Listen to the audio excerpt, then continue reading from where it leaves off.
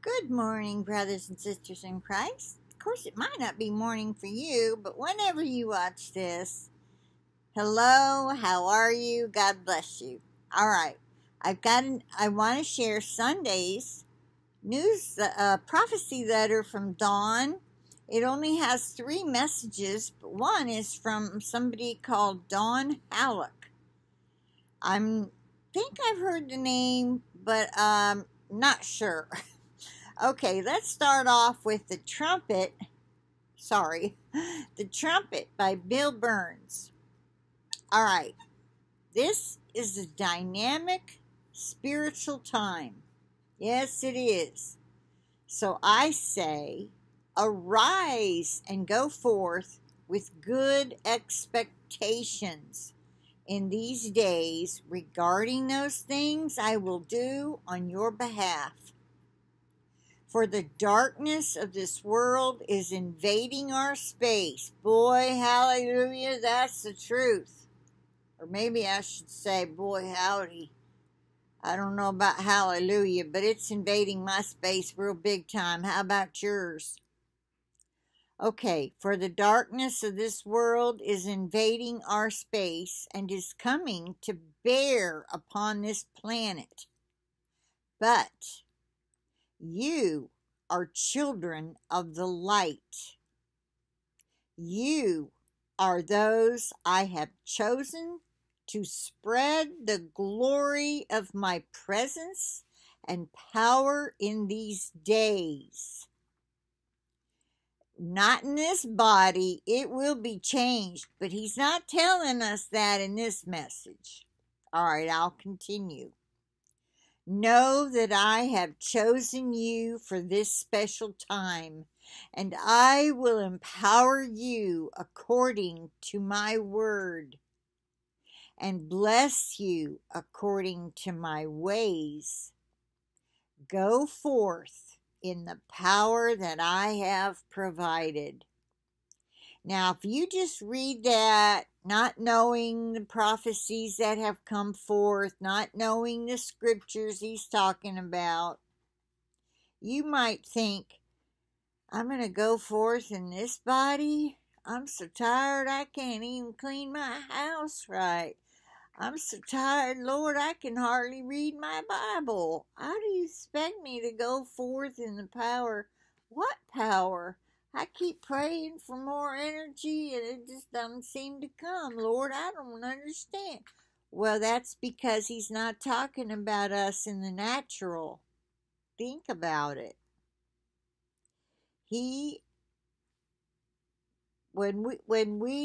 Those who have been found worthy to escape all these things that are to come to pass. That's the first fruits. That is the barley harvest. Tell some people there's a barley harvest and then there's a wheat harvest. Pastor Sandy refuses, and others I've tried to tell they must just delete my comments and go, crazy woman. They're supposed to be pastors, and they don't believe it.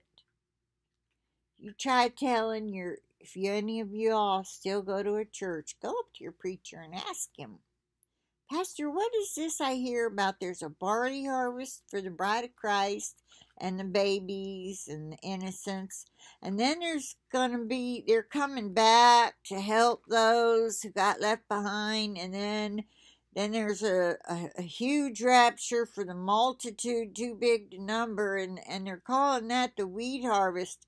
What, can you explain that to me? And they're going to make out like somebody has gone off their rocker and pulled some scriptures and twisted them out of context. That's what you'll hear at church. Because they haven't studied the Word of God with the help of the Holy Spirit. They haven't received any Rhema word to help add to the Word of God. That's why in Acts 2:17 it says, for in the end days I will pour out my Spirit on all mankind, and my sons and my daughters shall prophesy. Let's see, let me pull it up. Hold on. I want to make sure I'm quoting it right.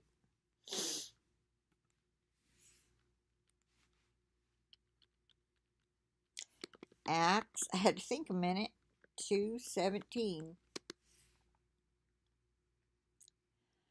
Okay, I want NASB. And it shall be in the last days, God says, and it's all caps. You know why? Because it was also prophesied in Joel chapter 2. I believe that one's 38 and 39. And it shall be in the last days, God says, that I will pour forth of my spirit on all mankind, literally flesh. And your sons and your daughters shall prophesy, and your young men shall see visions, and your old men shall dream dreams. Well, it's worded that way, but lots of people are getting dreams, lots of people are getting visions, lots of people are prophesying. We do have to have discernment, and I just prayed for some more, and wisdom to know what the words are actually saying. Okay, let me read the next one. Even on my bond slaves, both men and women, I will in those days pour forth of my spirit, and they shall prophesy. Now, you could read on. It goes on into what's going to happen. All right, I'll read it. I love the word. So I love this word especially. And I will grant wonders in the sky above and signs on the earth below, blood and fire and vapor of smoke. That sounds like volcanoes to me, but it'll be that and more. The sun will be turned into darkness and the moon into blood before the great and glorious day of the Lord shall come. Now, the day of the Lord is at the sixth seal. That's the day of the Lord when they say the rich and the mighty men and like the generals and all the elites and Illuminatis and Freemasons and their families and those who've been promised a spot or rich enough to buy an apartment down under in the deep underground military bases called dumbs. They'll go running into the caves, and John heard them say, "Rocks fall on us," because they think that's going to save them. And that happens at the sixth seal, all right, when there's a great earthquake. Rocks are going to fall in on them. The Lord's going to take care of them. They might not all die, but a lot of them probably will. And water from the tsunamis will rush in. Of course, they have big doors that'll shut. I'm sure they've taken care of that, but I bet a lot of them die. Okay, and it goes on to say, and it shall be that everyone who calls on the name of the Lord will be saved. I believe it is my personal opinion that means when all this is going down, if you have not yet taken the V and you call upon the name of the Lord Jesus, because you found yourself still here, you will be saved. If you cry out, "Jesus, save me," your soul will be saved. Your body might not be, but your soul and your spirit will go to heaven. All right. That doesn't mean you can call upon him one time, be saved, and for the rest of your life, you don't have to do a thing. No, sir. Don't even take that out of context. All right. Let's go back to what we were doing. Reading. Okay, so that's the end. Yeah, so That's how come he can say, "Know that I have chosen you for this special time, and I will empower you according to my word." His word says, "Greater things than these shall you do." That has not happened yet. Nobody's done greater things than Jesus.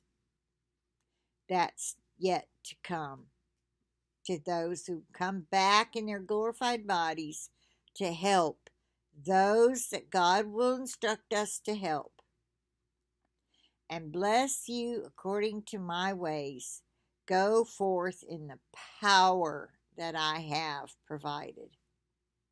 He has provided it. It just isn't in us yet. Moving on to Small Straws by Marsha Burns. Drink spiritual forces. Drink. It's this eye is okay. Dark spiritual forces are trying to close in and choke out or obliterate the light of the Spirit of the Lord. Quiet your soul in an effort to realize the importance and necessity of pushing back the darkness with your belief and embracing light and truth. Break through difficult times by walking in the Spirit. Everybody needs to keep asking to be filled with the Holy Spirit if you are not. You want to walk in the Spirit. You want to pray in the Spirit. That's in tongues. That's how you can pray for things you know not of. That's how the scripture puts it. All right. So just keep asking. Don't deny him. Do not deny him. Saying, "I don't need that. That's wrong. I don't need that." Yes, you do. Psalm 43:3. Oh, send out your light and your truth. Let them lead me. Let them bring me to your holy hill and to your tabernacle. Amen and amen. Oh, don't we want to tabernacle with the Lord? Yes, we do. And nothing unholy will enter into the kingdom of God. You can look that up. It's a scripture. Hey, what are you chewing on? Your giraffe? You chewing on your giraffe? All right, that's all right. That's yours. Just checking. Now, this is called a message from the Father. I had to pray over this. I said, every word of this certainly could have come from the Father. None of it's wrong. I don't know why. I just felt the need to pray about it. But anyway, it was given April 18th, and today is April 18th.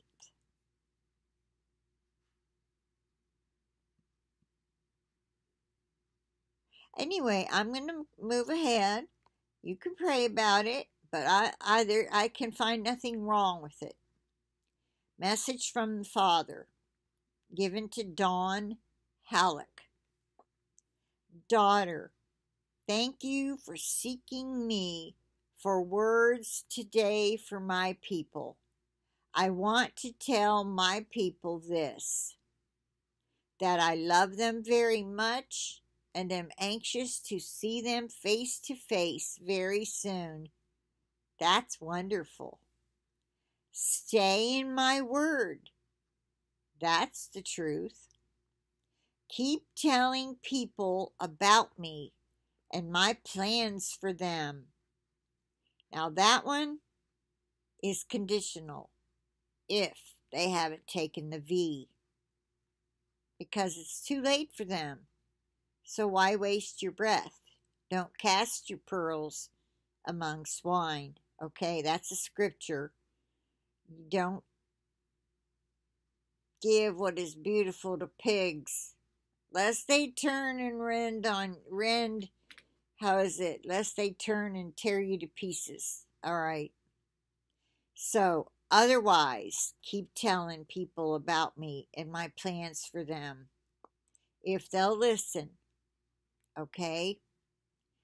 You don't want to force it on anybody. There again, don't cast your pearls before swine. Keep looking up as your redemption draws nigh. I am coming very soon to gather my bride out of the earth. Hallelujah. Stay ready each day for my call by praying for others if they haven't taken the V. And I'm adding that because don't waste your time on people. If you don't know, then don't worry about it. Go ahead and pray for them. And repenting when you do something wrong. Okay, there you go. That is so true. I want as many people as possible to be called home. And I know he does. And I'll continue. There's one more. Rest in my peace until I call. We just have to stay in peace, knowing God has this, that Jesus has us. The Holy Spirit is here inside of us, and you want more and more and more until you're completely filled, if you're not already, of the Holy Spirit, I mean. Anyway, he signs it Abba Father. He finishes it with Abba Father. Now here's a scripture from Isaiah 13, 2 through 6. Lift up a sign upon the mountain plain. Raise up high the voice to them. Do not fear. Call for aid with the hand. Call for aid with the hand. I'm not 100% sure what that means. If you're lift up a sign upon a mountain plain, call for, I don't know what version this is. Okay, let me continue. Open, O rulers, I order and I lead them. Giants come to fill my rage. That threw me. Giants come to fill my rage, rejoicing together and insulting. I can see that. A voice of many nations upon the mountains, like many nations. A voice of kings and nations being brought together. Yahweh of hosts has given charge to a nation of armed warriors. They come from out of a land at a distance, from the extremity of the foundation of the heaven. Yahweh and his armed warriors. Wait a minute. These giants come. Wait a minute. No. Yahweh of hosts has given charge to a nation of armed warriors. Okay, so these are God's armed warriors. They come from out of a land at a distance, from the extremity of the foundation of the heaven. Yahweh and his armed warriors to ruin all the world. Shriek, for the day of Yahweh is near, and destruction by El Shaddai shall come.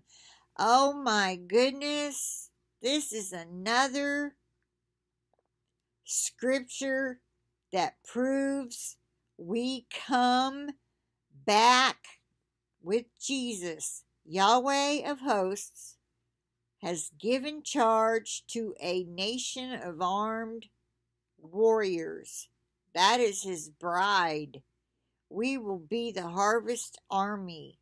We will be given instructions. We will come back and we are going to kick some demon butt, okay? We're going to be delivering people, healing people, possibly bringing them back from the dead, I believe, feeding them, getting them clean water, all kinds of stuff. Things that Jesus didn't even do. So that's going to be amazing. So it says, they come from out of a land at a distance, from the extremity of the foundation of the heaven. Yahweh and his armed warriors to ruin all the world. Shriek, for the day of Yahweh is near, and destruction by El Shaddai shall come. Oh, praise be to you, oh Lord and Savior Jesus Christ. I didn't get that when I read it before.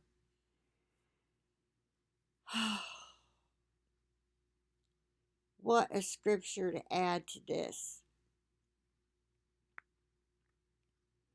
I pray, brothers and sisters, I pray we are all found worthy to escape all these things that shall come to pass, and to stand before the Son of Man, so we can come back with Jesus and be part of his harvest army. Won't it be wonderful? You think on that. The next time you get discouraged from things going on, believe me, there's enough around to discourage you. But we have a whole lot to think ahead to. What will we be doing? What can we do that Jesus hasn't done? It's going to be amazing. God bless each and every one of you. I plead the blood of Jesus over this video and over over each and every one of us, our devices, and our internet connections. And with that, I will say bye for now. I'll talk to you later.